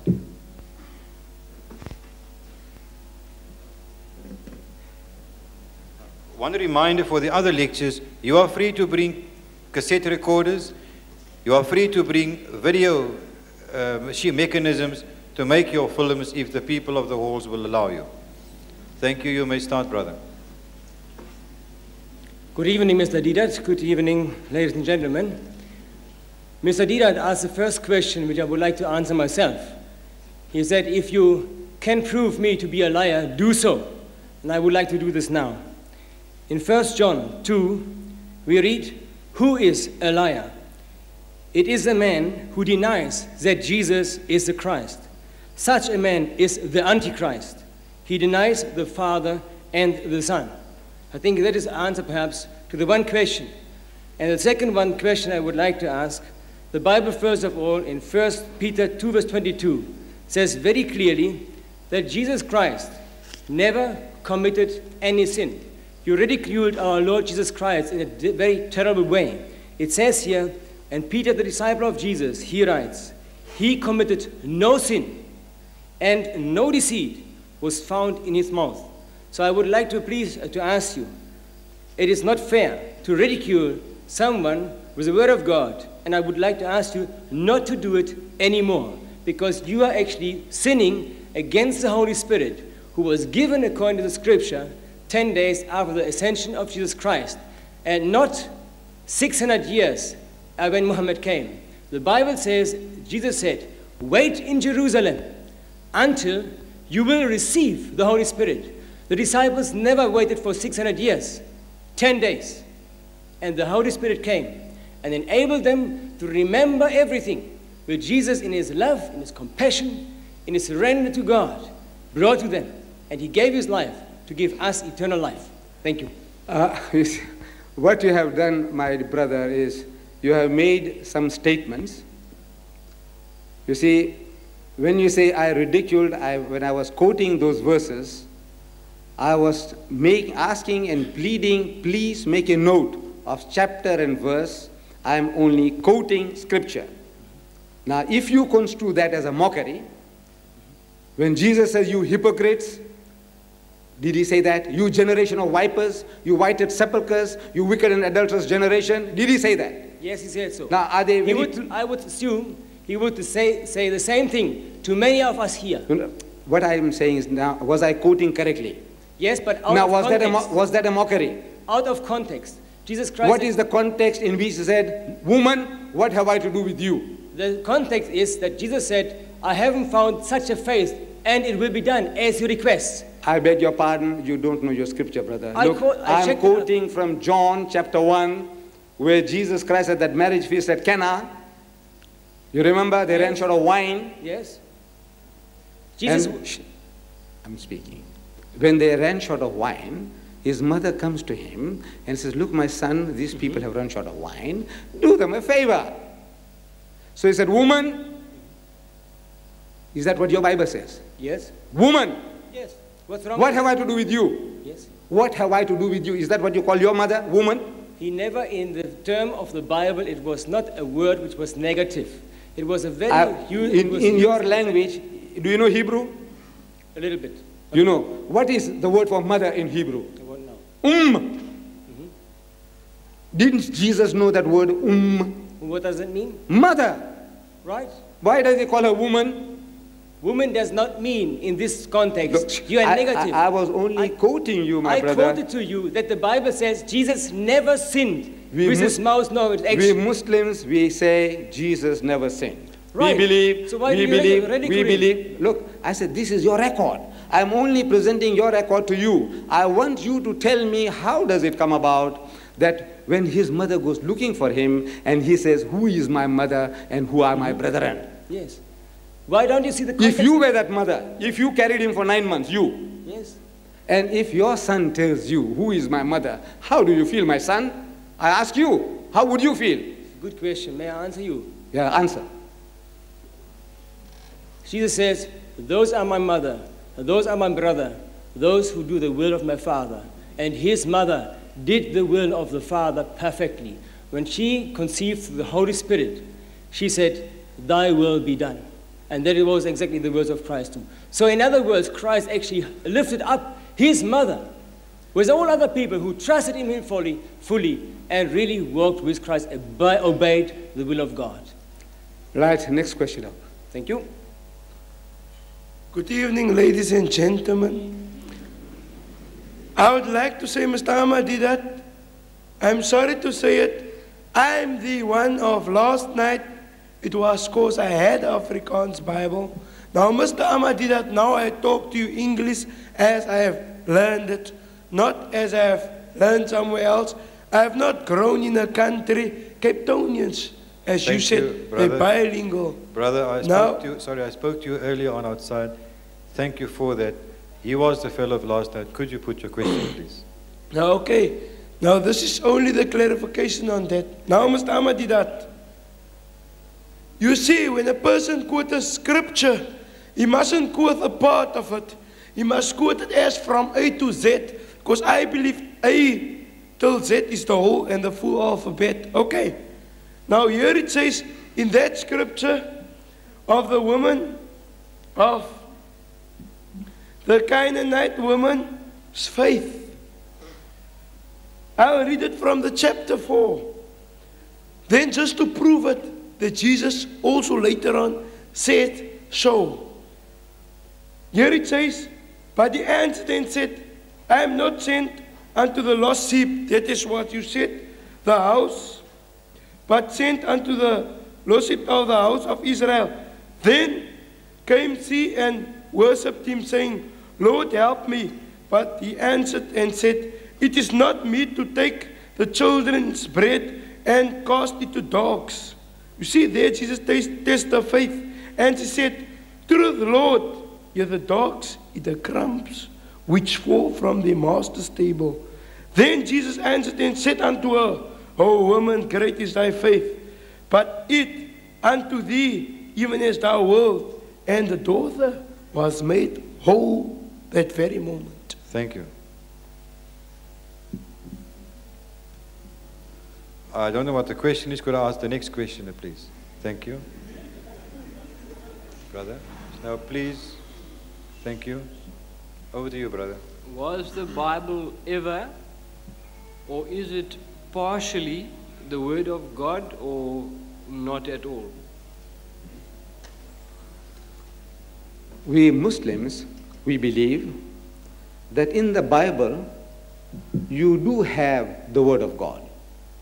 Like, for example, as I was dealing with verses last night, where God Almighty, He speaks, He said, I will raise them up a prophet from among the brethren like unto thee, and I will put my words in his mouth. We know on the very face of it that these are the words of God. Then we read again, like in the book of Isaiah, said, I am God, and there is none else. I am God, and there's none like me. We recognize that God is speaking. Then you have another type of evidence in the Bible, which we can attribute to the prophets of God. Like, for example, Jesus, he says, it has been said by them of old time, an eye for an eye and a tooth for a tooth. But I say unto you, these are his words. It has been said by them of old time that thou shalt not commit adultery. But I say unto you, whosoever looketh upon a woman to lust after her had committed adultery with her already in his heart. These are the words of a prophet of God. So you have a type of literature in the Bible which we can recognize as the word of God. There is another type of evidence which we can recognize as the word of the prophet.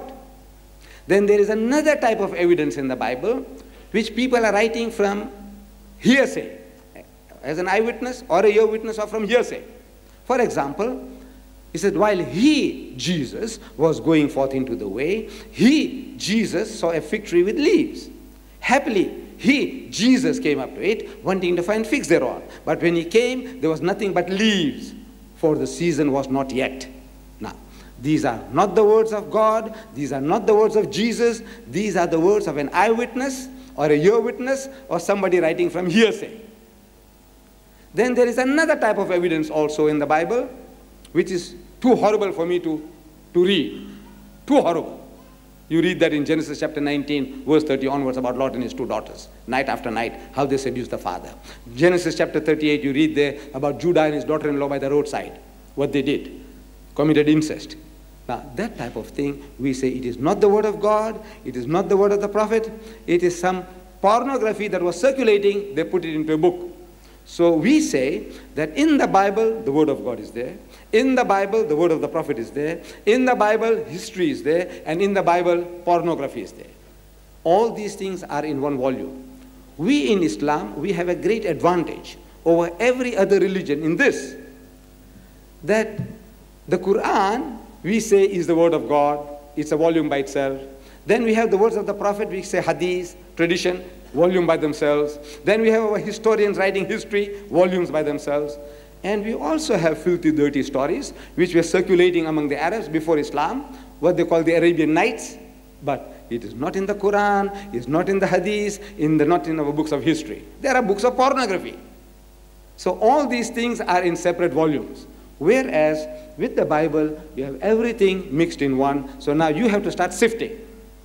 So we Muslims, because of our training, we can recognize these different types of evidences in the book. Sorry, could I have the next question behind? There's somebody behind you. You've put Right, one question. hang on a second. I haven't actually answered it all. I hear that. But now, the statement is that the Bible is part pornography, part the Word of God, and has been changed and adulterated over the years. Is that correct? Now, and now you ask me a question, I said, that is what the Christians say. You see, the Christians themselves, they say like this. You see this book here? This is the Roman Catholic version of the Bible. I wonder if you've seen one. This is called the Pbuh version, or the Reims version. It has got 73 books inside. sure. The Apocrypha as well. Right. No, that's the Catholics don't say Apocrypha. It's you. The Protestants say it's Apocrypha, which you mean is doubtful, not authentic. So you have expunged it from your authorized King James Version. You see those 7 books. So, with all respect, Mr. Deedat, sir, with all respect to you, I know you don't want me to talk long, but the Quran states that nobody can change the words of Allah, and the word of God cannot be changed in the 10th surah and the 6th surah. Yes. Now, if the Bible was ever the word of God, how could it have been changed if Allah and God are the same people? The word of God can't change. When it says God is one, so Shema Israel Adonai Eloheinu Adonai Echad. Hear, O Israel, our God, the Lord is one. Now you can't change that. You see? But now in that book, if you add something else to it and something else your own, your history, your prejudice. Now you are saying the word can be altered and changed. But it's not the word of God is being changed. You see, now you say that the Bible is the word of God. So you took out 7 books and you threw them away from your book, from the King James versions. 7 you threw out from here. You have to admit that. You threw out 7 of these books. This one is yours. The Catholic Bible. The Catholic Bible was the first Bible, the Pbuh, Reims. When the actual Bible was put together in AD 350, there was no Catholic Church as such. Right, you didn't have this either. There was a Bible as we have it today, complete at that stage. There never was a Bible in this form at all, of these books that you have, they have been canonized. That is your word, but that is not historical fact either, Mr. Deedat. All right. But now what you have in front of the, today, you have this book, the Authorized King James Version, which the bulk of Christendom use, King James. With this Revised Standard Version, RSV, book, I've thrown out a lot of what has been in here. And this is done by Christian scholars of the highest eminence. 32 Christian scholars of the highest eminence, back the word 50 cooperating denominations of God. They even published in the Surah. I hope you have heard here. The most Bible was ever the piece of the Bible, how the chapter of Isaiah, which points to the Jesus Christ, the word of God for the sins of mankind, was found in the sea scrolls, complete, pointing to the Messiah, altered, unchanged for 2,000 years. Why do you add some else and read that tonight to the people and give them one chapter of the Bible, read from the Bible, complete, is the Testament of the Jews? I challenge you to do that tonight. What do you want me to do, brother? Read the 7th chapter of Isaiah.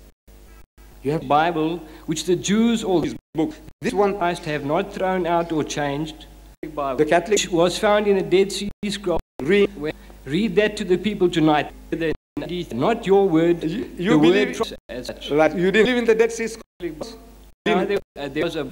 I've challenged you, Mr. Deedat, to that word of God as I believe to the people. You do refuse to read the word of God? It is your word that is. What I refuse to do is this, that I now you have related to this meeting was now, and I power to prove to you King James. Jesus Christ prophesied about Muhammad version, and I gave you reasoning book out of which you or any Christian, and this is done not been able to contradict as to Christians. Will you give me time to contradict you? The word about the floor. This is question time. Even understand the meaning of question time. Yes. You have here me on what I've said. I made my case. Okay. Thank you. Of please. The word of God. First of all, I would good evening, everybody, and changed for 2. I did some else and for me to attend your lecture and give them. I haven't got a grudge against you, but from the Bible, it was always my desire, the Jews, and my heart did go out for you. Cry because you are precious. 7th chapter of Isaiah. All our brethren is precious.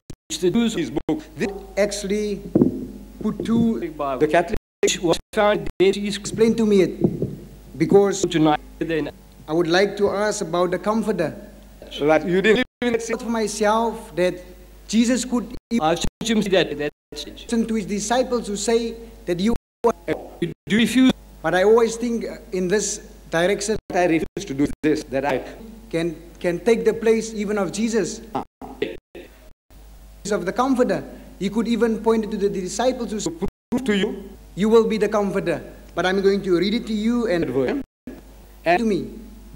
It's John chapter 14, you or verses 16 and 17. And I will pray, contradict, and he shall give you another Comforter, that he may the word forever, even the Spirit of truth whom meaning of question time receive, because it seeth him not,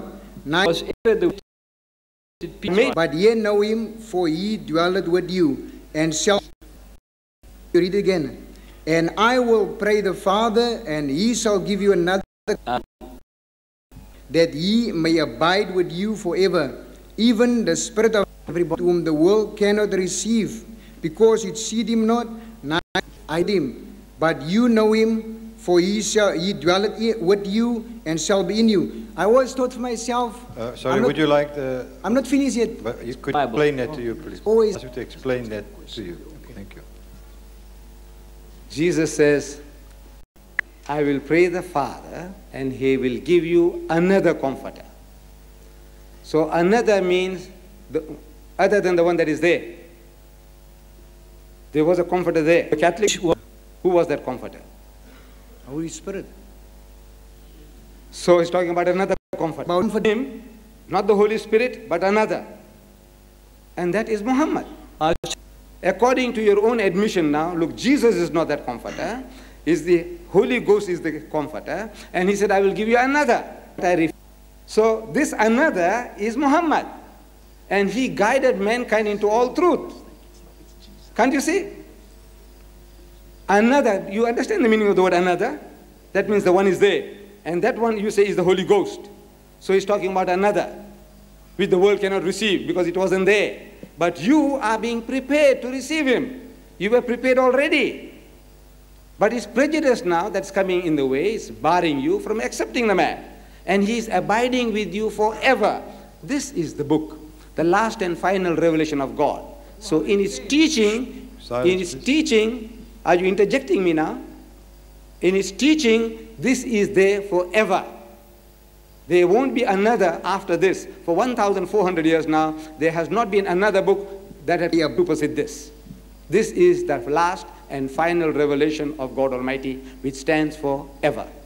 Brother, out of fairness, please not to us, to the persons behind you, could the next question, then you could go to the back of the line like that.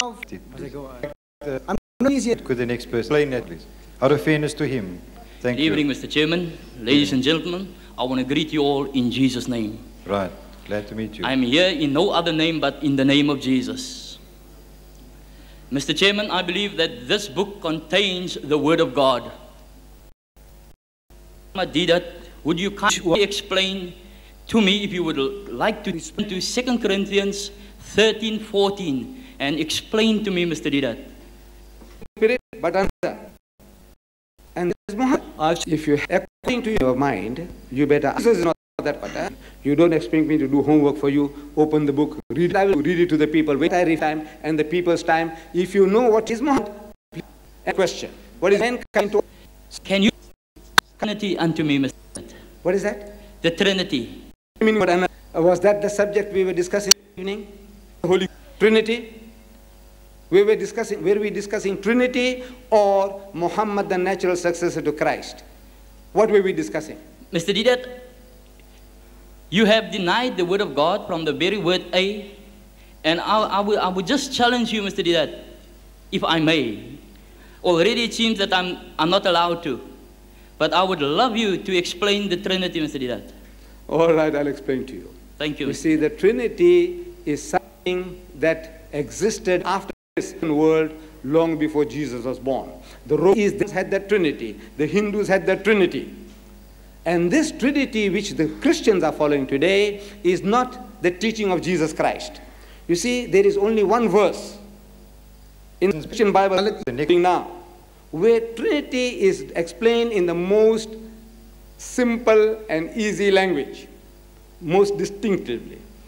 And that is the first epistle of Greek, chapter 5, verse 7, where it says, for there are three that bear witness in heaven, the Father, the Word, and the Holy Ghost, and these three, that is the closest to what the Christians believe in what they call the Holy Trinity. But that verse now has been thrown out of this Bible. And all modern translations of the Bible have thrown it out as a fabrication, as an interpolation. You don't have, I wonder if you know open book. All the modern translations of the Bible, they have thrown it out as a question. What kind of interpolation, a fabrication? Do you know about that? Carry on. Thank you very much. Could we carry on to the next? That subject we discussed. Hold it, please. Silence. Next question, sir, Muhammad natural. Now I'll bring this clear to Mr. Ahmed Deedat. Mr. Ahmed Deedat, what do you think about those two scriptures?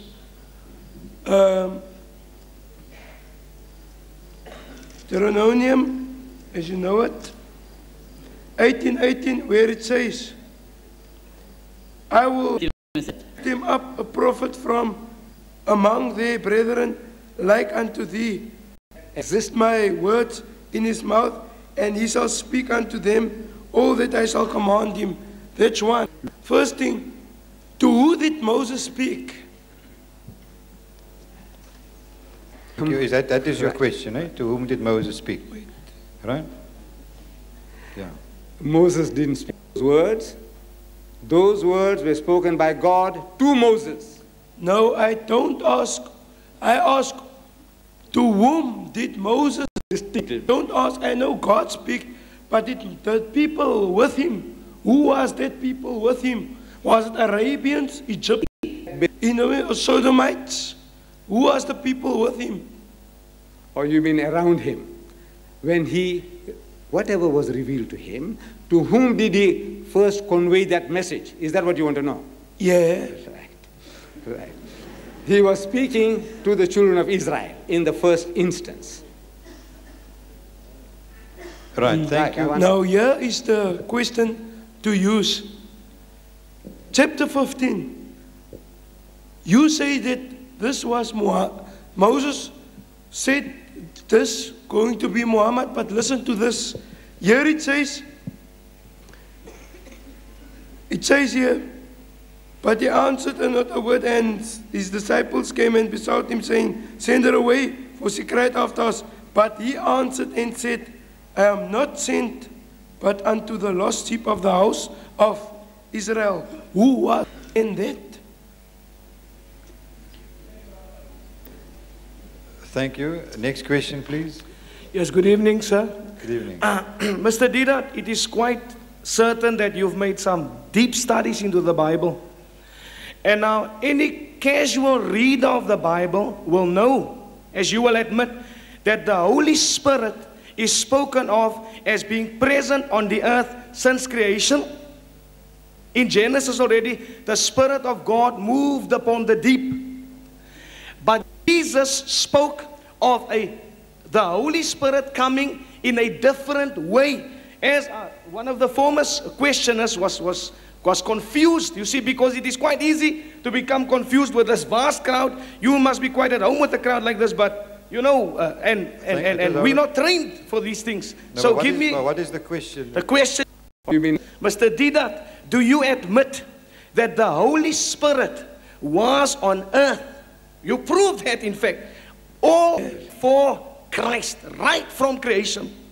When Jesus spoke of his coming, of the promised comforter, surely he spoke of the Holy Spirit as coming in a different way. Because formerly, the Holy Spirit abided with them, but now he would live inside of them eternally. It could not be Muhammad as you, or the Quran, the teaching of Muhammad, because it speaks of a person, a he. Muhammad is not with us now. So you answered a former questioner by saying that the teachings of Muhammad has been with us all these years, but the comforter is not the teachings of Muhammad. The comforter, according to you, is Muhammad. Now the Bible says, Jesus said, this comforter abides with us eternally, which means you are trying to tell us Muhammad is here with us now and abides with us all through. Thank you. If you read the scriptures once more again, your Gospel of St. Luke, you will read there about Lazarus or Dykes. You know, that there was a fellow simmering in hell, and he wanted Abraham to send somebody to dip his finger in the water and put it in his mouth. So he said, now look, between you and us there is a barrier which we can't cover. So the man made a request, the one in hell. He said, allow me to go back and warn my brethren about the punishment that is awaiting them here if they don't mend their ways. So the answer that was given to them, that they have you and Moses and the prophets. Do you remember that verse? Have you heard that verse before? That they have Moses and the prophets. Is Moses here with us today? But that's what the Bible says, that they have Moses and the prophets. So Moses and the prophets, what it means is this, that in their teaching, Moses is with you. The prophets are with you in their teachings. Likewise, it could in an identical manner, Muhammad is with us in his teaching. You don't have to be physically present. Jesus is with us in his teaching. The words which he gave, they are with us. So he is with us. Moses, the teaching he gave, the 10 commandments, they are with us. So it is not a physical with and not with. It is the teaching that we are talking about. That in the teaching, Moses is with us. In the teaching, Jesus is with us. In the teaching, Muhammad is with us. And Muhammad's teachings are going to abide forever. And Jesus told you, and I kept on repeating, that he says, if I go not away, the Comforter will not come. But if I go, I will send him. In other words, he was not talking about the Holy Ghost, because the Holy Ghost was helping him in his ministry, helping the disciples in the ministry. And as you said, from the beginning of creation, the Holy Spirit was with everybody. So he was not talking about that. He's talking about somebody who will guide you into all truth, solve all your problems. And for 40 years I've been asking learned men of Christendom, including your good self, I only want one new thing that the Holy Ghost gave you in 2,000 years, which Jesus Christ could not have given you because of your hard-headedness. Brother, thank you very much. Could I put it to you this way? There are, besides yourself, there are 1, 2, 3, 4, 5, 6 people standing. But you see, it is very misleading if someone puts a question and Mr. Deedat gives any answer he can give, and the people will accept it, because I can't tell him now, but that is wrong. He can give any answer, anything he can say. But because I must get off now, it means everybody will go away with his answers. So the questioning is even more dangerous than the lecture. Sorry, just hold it, brother, before you start. There are 6 of you there. We have time for 3 more questions because there's a limit on the time here, right? Could the 6 of you decide who puts the 3 questions? Please. Please.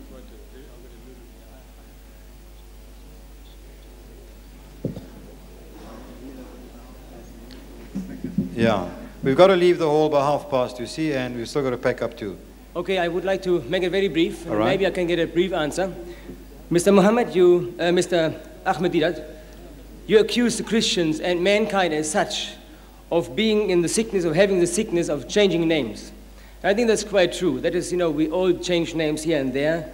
It's done, by Christians with converted Muslims, perhaps, and Muslims with converted Christians. And you even said that if Muhammad would have died before of his age of 40, we wouldn't have known about this man at all. Now, I have learned that the name of Muhammad was not actually Muhammad, but his name was Abul Qasim. Could you I've been asking. tell me, what age was Muhammad? In which age was Muhammad when he became the title Muhammad? Because it is a very vital question. If you refer now when he became the what? No, I got it. I got the question. When he received the title Muhammad, with which age? When Muhammad was born, you see, as an infant, a little baby, his grandfather Abdul Muttalib took him to the Kaaba. That Abraham and his son Ishmael Abraham and Ishmael had built, and he presented this infant child to the leaders of the Quraysh. And they asked him what he named him. And he said, Muhammad. He says, it's a very novel name. It's something new. We never had such a name before. He says, I want my grandchild to be praised throughout the world, because Muhammad literally means the praised one. So from birth, the first name that was given to him was Muhammad. Please. The expression Abul Qasim comes later in history. The Arabs have a system. You see, that if you are the father of a child called Qasim, so you are Abul Qasim, the father of Qasim. You are Abul Ibrahim, the father of Abraham. But you have your own name. So this is a respectful way of calling people by Abu Bakr. It's not his name, you see. But he said, now you are the father of Bakr. So this is Abul Qasim, means of Qasim. That was when a child was born and the name was given, and this name, so Muhammad acquired that title as the father of Qasim, but his name was Muhammad from the very beginning. Thank you very much. Next question, please. the Muslim people, now I pray God opens everybody's eyes tonight here before they die. They always submit to me. We'll find out at the judgment day. Judgment day is too late. You're either saved or lost forever on the judgment day. But anyway, they object very strongly to Jesus being called the Son of God. Mr. Deedat said, honor your father and mother, quoting the word of God. Now, the Quran confirms what the Bible says, that Jesus Christ was born of a virgin. Now, who was the father of Jesus Christ? Thank you. I will be dealing with the subject about the birth of Jesus in detail, but I will answer your question. We do believe that Jesus Christ was born miraculously, without any male intervention. We say this was the work of God. The Quran says, وَإِذَا قَضَى أَمْرًا فَإِنَّمَا يَقُولُ لَهُ كُنْ أَبُكُونَ. So whenever he decrees a matter, God Almighty, he merely wills it and the thing that if you are being. So he was born without any male intervention. So your question now God is his father. Who is his father? So the Quran answers that. It says, Inna masala Isa indallahi kamasali Adama. It says the similitude or the example of Jesus in the sight of God is like that of Adam. Khalaqahu min turabi. Child, he created him from dust. Thumma qala lahu kun fayakun. And he said to him, be, and he was. Who? Adam. Who was his father? Say. You see, the father of Adam is the father of Jesus. And that is not funny. That is quite true. Course, there was no man or woman to conceive Adam. Right. So the first man had to be made by God's God is his father. Of dust. Right. So in the same way, there was no man who conceived Jesus Christ. His father is Almighty God. Jesus is the Son of God. So and now, every knee will bow and every tongue confess Jesus Christ as Lord. Now, brothers and sisters, you can laugh at me tonight, all of you. Nobody's laughing but at you. I'm telling you tonight that we are going to be judged by Jesus Christ, the Almighty God. And Jesus, God, no matter what you get told. And I want each of you to spend as much time, your very salvation, your eternity depends on yourselves. Ahmed Deedat cannot stand up on Judgment Day and explain for you. You must explain for yourselves. Brother, thank you. Thank you. That was a lecture and a warning. I hope those people here take heed. But I would like to remind you, first of all, of the Qur'ans that are for sale at 10 Rand for 2, and the free booklets and the pamphlets. But I wish to thank you very, very heartily for coming, and all those who participated in question time. Thank you. Without any...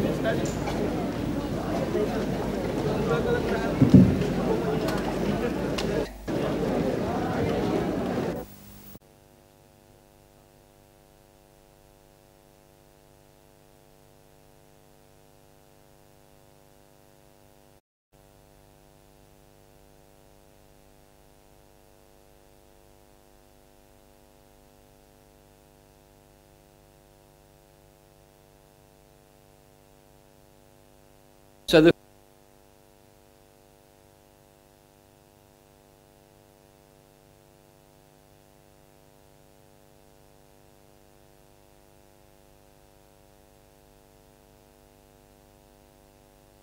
Prophet